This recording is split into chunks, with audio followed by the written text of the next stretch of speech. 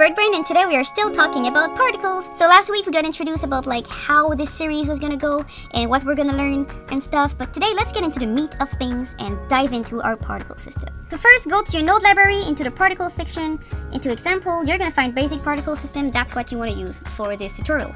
This is the most basic particle system you can have. From the get-go, what usually scares people off from particles are the colors. Like what's going on with these? Like, you know, in Harmony usually we have like 3 colors. You have green for transformation node, light blue for element, and dark blue for effects. Now, particle system, it's like a tiny little rainbow party out there. So many cool colors.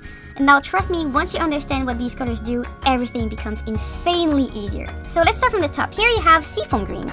Everything that is in seafoam green is the regions. Now you can have 2D regions and you can have 3D regions. They're super easy to use. So first, my planar region here is set to rectangle.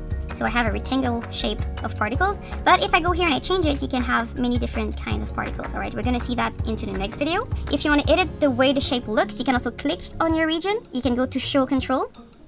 And this is going to make a box appear that you can like change using the transform tool. Be careful, this is going to put keyframes on your timeline, by the way. So this is for like the 2D region, but you also have a 3D region. Also seafoam green, and this is just going to make your shape 3D. Ooh, that's cool. Then what we have are the pink nodes, and trust me, they're pink, they're not purple, because like this is purple, and if you put them side by side, you know they're not exactly the same color. Alright, thank you. The pink nodes, I like to separate them in two. You have the regular pink nodes, which are modifier, and you have the sprite emitter, which is its own deal, okay? It's 3 tabs of nonsense that we have to unfold, okay? Usually the other pink modifiers, they're very simple. They're gonna be like one little window with very specific jobs, okay?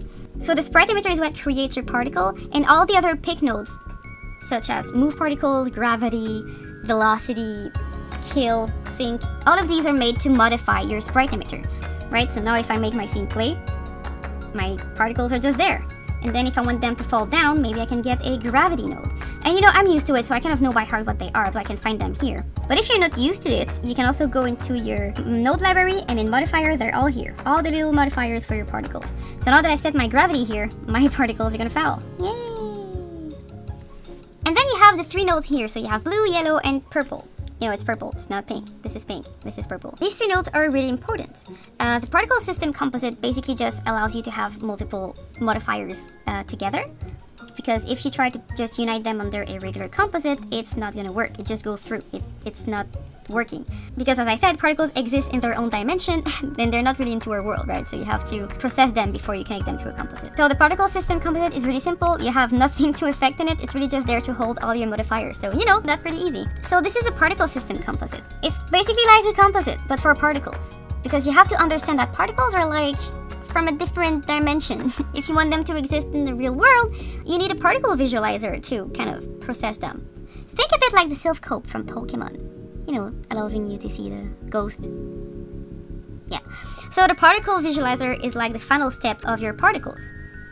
If you go there, no matter what your particles look like, you can also force them to render as dot. And this is usually the only thing I use it for, so great! The rest of the things you might use them, but it's very more precise, and you can just discover this as you get more used with particles. So for now, all I use it for is to render my thing as dot if I have like very heavy images instead of dots. Your computer might not like the images, so you can also force render as dots temporarily just to see your movement, which is great. And then you have the particle baker.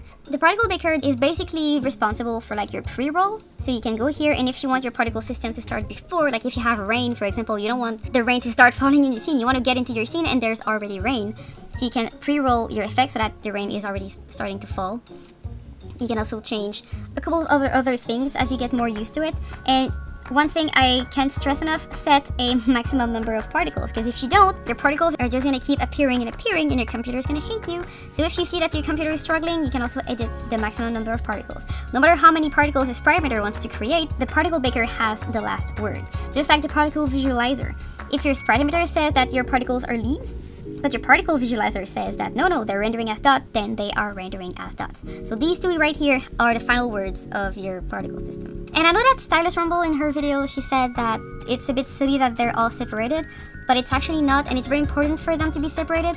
because in some parts you're going to need a certain particle visualizer. Sometimes you're going to need a baker. You can kind of unite them for some system, and sometimes you can kind of save these in your library so that you can reuse your bakers for multiple effects, but you don't necessarily want to keep the same visualizer. So it's great to be able to kind of separate them so that you can actually use them. And sometimes the same system is going to use multiple visualizer and baker, because you can kind of connect them like this.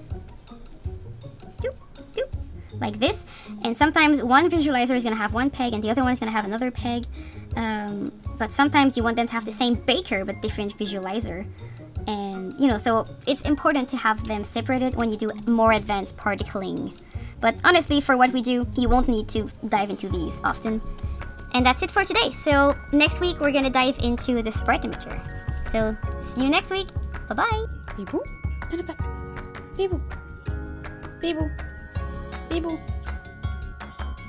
Bibou, Bibou. Kenapa? Kenapa Bibou? Oh, Bibou, Bibou.